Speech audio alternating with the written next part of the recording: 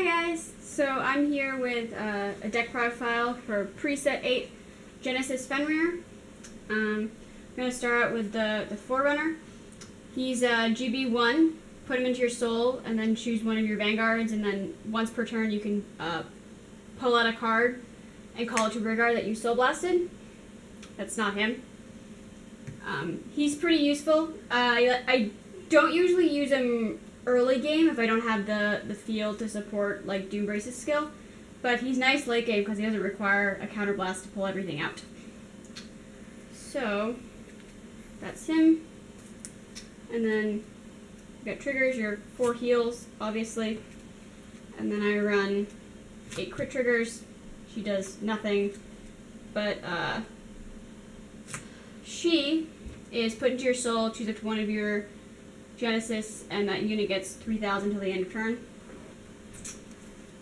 which isn't bad. And then this is my stand trigger. I love this stand trigger, the greatest stand trigger ever.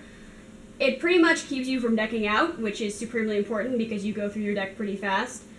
It's GB1, put it on top of your deck, and then you get to put all the cards from your drop zone into your deck and shuffle it. And then if you put back 10 or more cards, which you usually do, you get to draw a card. It's pretty cool.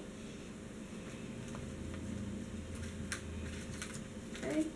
And then your grade 1s, you have the 4 perfect guards, obviously.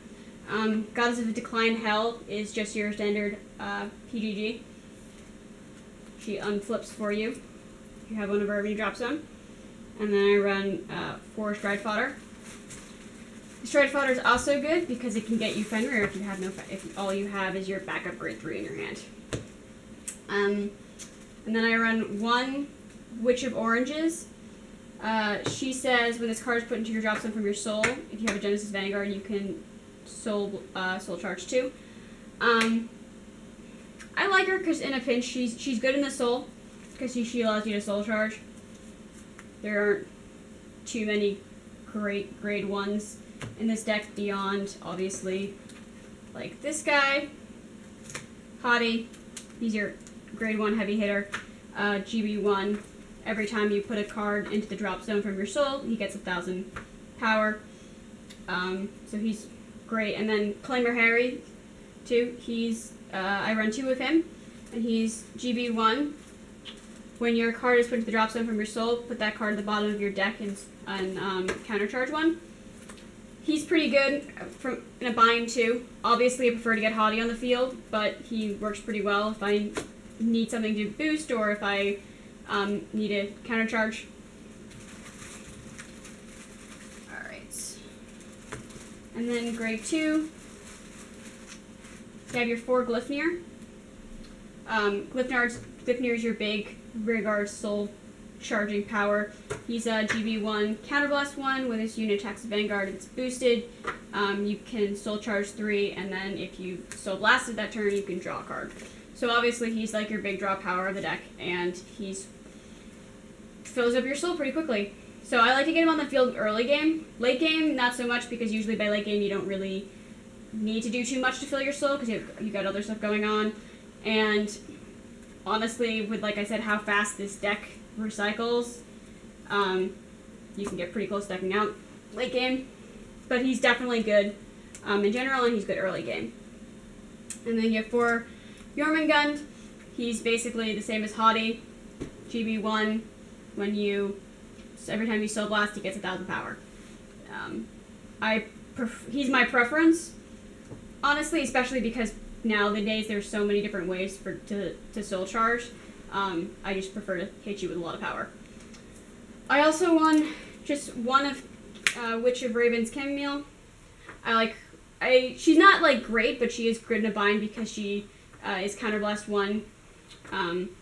When you soul blast her, when you put in your drop zone, she can come out and go in rearguard. So I just ran 1 of her.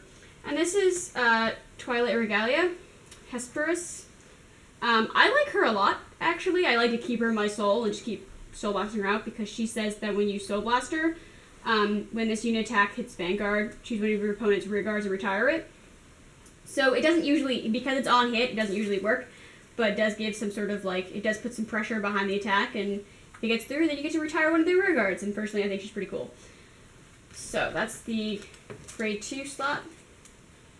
And then, obviously, for grade 3, you have 4 of the man himself, Abby McAb, Mythic Beast Fenrir. So he has a GB2 skill, that says, so last 3, when he attacks a vanguard, you can pay the cost, and then he gets an extra crit, and your opponent can't call grade 1s to Guardian Circle, from hand to Guardian Circle. And then obviously she's the stride boss, so when you stride over him, you get to soul charge 3. And once a turn, if you so choose, you can counterblast and pull a card out of your soul to rearguard. So I don't usually use his GB2, but it's really nice when you can't stride, because it's pretty good.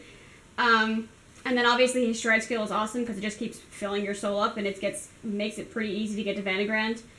And then his pull out of the soul is great too. Personally, I like to fill the soul with as many rear guards as I possibly can. So obviously you want to soul blast trigger so that you can get it into your drop zone and then use your stand trigger to get back into your deck. But I think it's especially great to just keep your soul full of rear guards, because there's so many different ways to pull out rear guards from your deck that, they blow up your stuff. Fine. Soul blast 3, pull out another Yeoman gun. I think it's very helpful.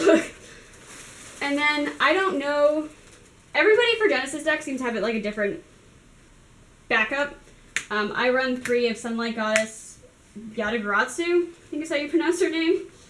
She's a fairly older card. She has like a limit break, but I love her because her limit break 4 is you Soul Blast 9, and then you get to stand up 2 of your rear guards. So it's amazing to me because you get to Soul Blast 9, which adds some serious power to both Jormungand and Hadi, and then you can stand them up. So you don't usually get to Soul Blast 9. I have found that usually before you get to that point, you've either beaten them or they've beaten you. But it's a pretty great finishing move, in my opinion. And then also, if you ride her, she does have a skill that says during the battle when you're attacked, you can choose to put a card from your Guardian Circle into your soul. You can only use it once per like battle, but it's not too bad if you get no Fenrir and she's on there. At least you're able to use her to put cards into your soul. So I like her a lot. Okay, so moving on to the G zone. Got your 2 Doom Brace. So he's once per turn, Soul Blast 3, and then you can choose up to 2 of your rear guards and give them 5k. And then, if you have 2 or less in your soul, you can actually refund that soul charge, which is by soul charging 3, which is a good early game because you don't have a lot of soul. So he's my first stride usually. And like I said earlier, I like to soul blast my units out of the soul. So a lot of the time I'll only have 2 units on the field. So that I'll keep my Forerunner out and not put him in until later and just use Fenrir's skill to call out things out of the soul, so that way I can give 5k to the Forerunner. So he's a good first ride. And then obviously you have your Vanagrand. He's your goal. He's ridiculous. He's just completely unfair. So he's GB2, Soul Blast 6, and then Unflip. And then with this unit attacks a Vanguard, you can pay the cost, and then you get to check the top 4 cards of your deck, put them in any order that you want, and then put them back on top of your deck. It's pretty amazing. And then the best part of this is, of course, that they have to guard before you do this, so they don't get to see how many cards you put on top of your deck. So even if you end up drawing all 4 and then just putting them all at the bottom, it doesn't matter because they've already guarded. Which is usually why they should PG, because if they don't, you know how to bypass their number and if you're going to or not. So he's the best.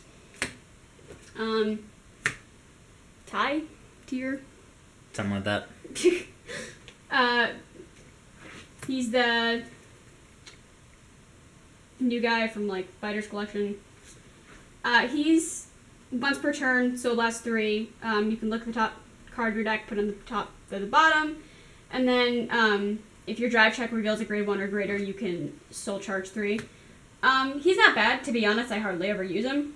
But he's a good backup, especially if you haven't gotten the soul for whatever reason to get to Vandegrand. He's a good way to, like, beef up your soul. Plus, he lets you check that top card, which isn't ever a bad thing.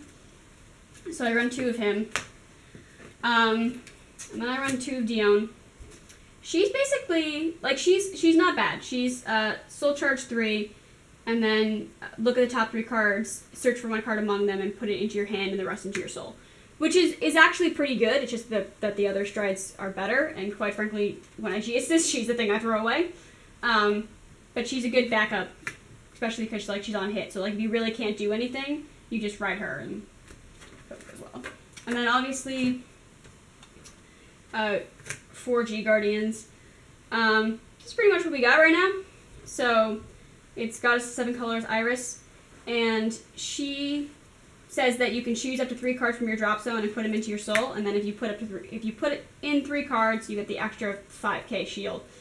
I like her a lot, honestly. She's been extremely helpful. Half the time, like, this game has been way easier because now it's just so much easier to get cards into my soul. And the best part of her is that even if you don't get the 5k shield, you can still put like 1 or 2 cards in your drop zone if that's all you have.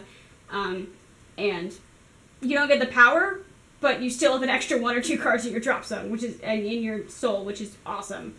So she's made this a lot easier to like hit the 6 for Vandegrand and keep hitting what you're doing. I've hit the 9 for Sunlight a lot more frequently since I started using her. So that is preset 8. You may notice that there's 4 cards for the G zone, 14 cards for the G zone. I'm not really sure how that happened, but there just wasn't, I guess, anything that interested me, which is fine because now there's just those 2 slots for Fenrir. So, thanks for watching, guys. I hope you liked it, and I will see you after set 8 for the next deck profile.